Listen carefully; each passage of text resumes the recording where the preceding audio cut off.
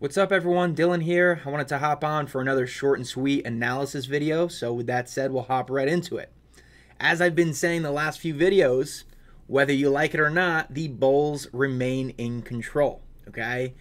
You could go to basically any time frame from what I have on my chart. If you start in August, if you start in September, if you start in October, from those months on, the bulls have had complete control where higher highs and higher lows have been formed for the most part, okay? In fact, the last 6 weeks have been pretty crazy, right? The S&P 500 has posted 6 consecutive weekly gains for only the second time since the pandemic and has seen its strongest year-to-date performance since 1997. During the last 6 weeks of consecutive weekly gains, ES has only put in 10 days that were red. So over the last 6 weeks, there's only been 10 red days, which is pretty staggering. Okay. Part of the reason as to why it's been rallying has been the strength out of mega cap names such as NVIDIA, right? NVIDIA as of today broke to all-time highs, right? Brand new all-time highs. Okay, so this is certainly providing some nice inflows to the NASDAQ and ultimately the S&P as well. Okay, we also have Apple. It double topped at its previous resistance that was basically established back in mid-July. Double top there, fell there again on mid-October, but we're right back up to that area. So you could kind of argue like, okay, yeah, double topped, yet the double top did not produce a sustained downside move. Okay, so we're basically right back up to retest that area less than a week later. Okay, so Apple reports earnings on the 31st of October, so in 10 days from now. So it seems as though, I could be totally wrong, but it seems as though, considering it's so close to that all-time high yet again, it's basically inevitable that it's going to break it to the upside. So if Apple and NVIDIA both are at all-time highs, it's only going to help the overall sentiment in the overall market and mainly the tech sector. Okay, so I would keep an eye on that all-time high, which sits at 237.49. And if Apple can break it to the upside, it should provide some inflows to the NASDAQ and the S&P. Okay, so like I said, Apple and NVIDIA being at all-time highs or very close to it is helpful to the bulls. Okay, so today we had a sharp move down in the morning, and my news source blamed that move on the fact that yields, the 10-year yield, was at its highest level since July. So I want to talk about that very quickly and kind of just tell you guys what I'll be looking at going forward. Okay, so if we look at a daily chart of TNX, which is just the 10-year Treasury note yield, you could see, just as I just said, it is at the highest level since back from July. Okay, and it's pretty contradicting that this rally started right after Powell cut rates by 50 basis points. So it should have done the opposite, but that's another story for another day. Okay, so basically the higher TNX goes is not good for stocks, and hence why my news source said that today's drop was catered to the strength in the yields. Okay, so why is that, right? The higher yields go with the increasing debt that we have, right? That debt becomes more expensive to finance, right?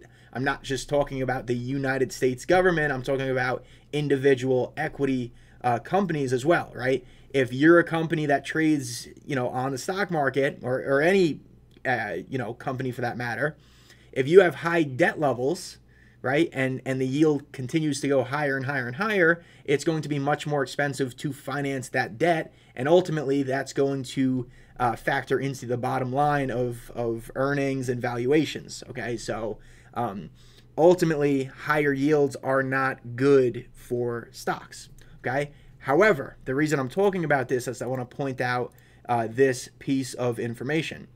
So yes, we are at the highest level since July, but we're technically seeing some signs of exhaustion in this move higher. So basically we have a bearish negative divergence in the RSI, right? What that means is price is seeing a higher high, whereas the RSI is seeing a lower high, right? Technically what that means is despite price breaking higher, the move is lacking relative strength. So as price goes higher, the relative strength is decreasing, which could hint that the recent rally can reverse basically any time. Now, is the RSI 100% accurate? No, but I'm seeing signs like this are worth noting, right? TLT is the opposite, and you're seeing the same exact thing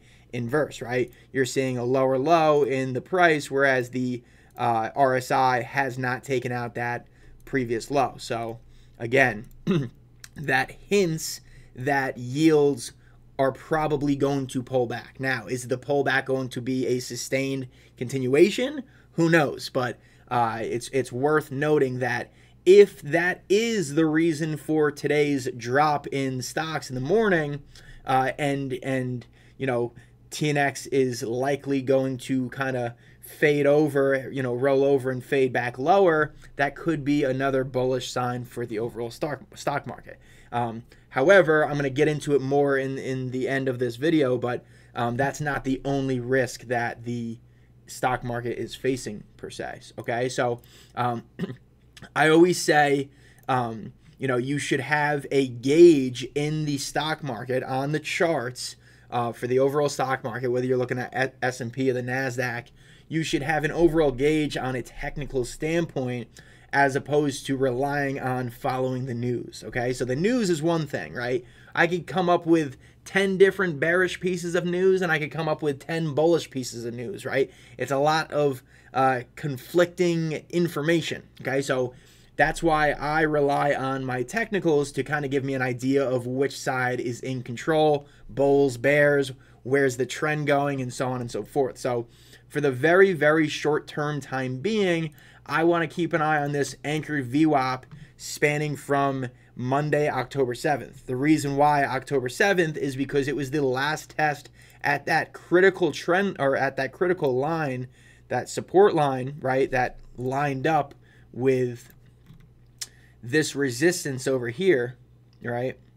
It was previous resistance over here, and then once it broke out, it tested that area of critical support on the retest. So that anchored VWAP spans from the last test at that critical support line. So that's the importance behind that specific line.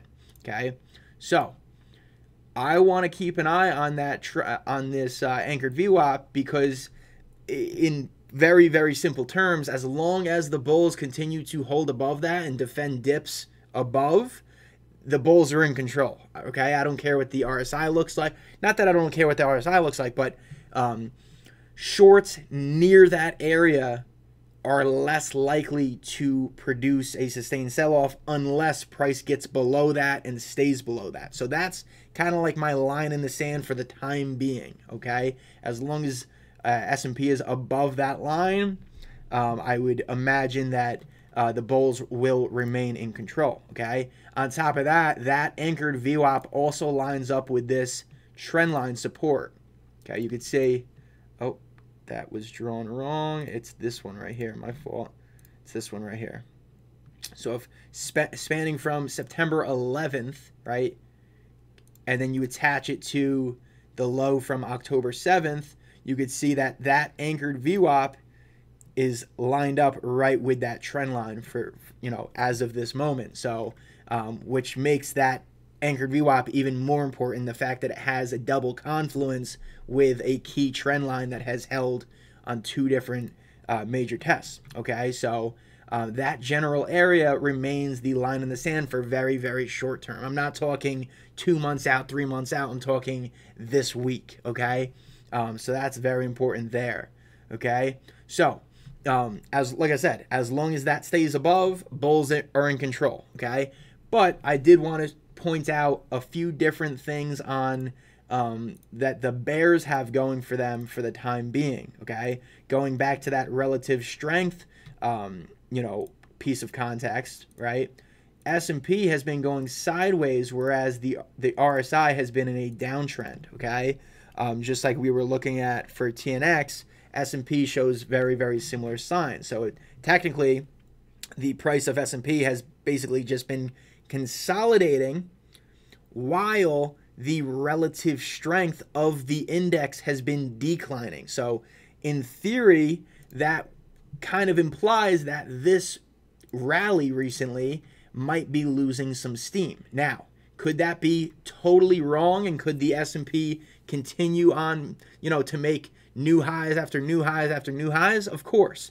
But you definitely want to keep an eye on pieces of context like that, as they can be helpful in some scenarios. Okay, so I read an article from today, actually. It was from Deutsche Bank, and someone from Deutsche Bank basically he listed the hurdles that the current rally faces at the moment, and he goes on to say valuations, growth, geopolitics, and debt are four of the major headwinds that the S&P can likely face in the near future. Okay, basically, so he says this: clearly, the recent rally has been incredibly strong, but it's likely to run into increasing headwinds from here. As Deutsche Bank notes, the S&P 500 is on track for back-to-back annual gains above 20%, which is something we haven't seen since 1997 and 1998. So generating further returns on that scale appears difficult looking at history. So he goes on and kind of talks about more of those four different headwinds that he wrote about. But basically what I'm saying is the things can change rapidly. But like I said, for the time being, as long as S&P is above that anchored VWAP, very, very near term, bulls remain in control. But don't get overly complacent is basically what I'm saying. So that's it for me. Keep an eye on those levels that I just said. NQ, this is from last week. This is why I didn't talk about it this week, but NQ has that falling wedge, whatever the hell you want to call it. So I would definitely keep an eye on this as well. To the upside, it has that resistance that's been holding since late August, and then to the downside, it has support that has been holding since early August. So that's it for me. If you guys have any questions, let me know below. Drop a like, drop a comment, whatever you got to do, and I'll see you guys soon. Peace.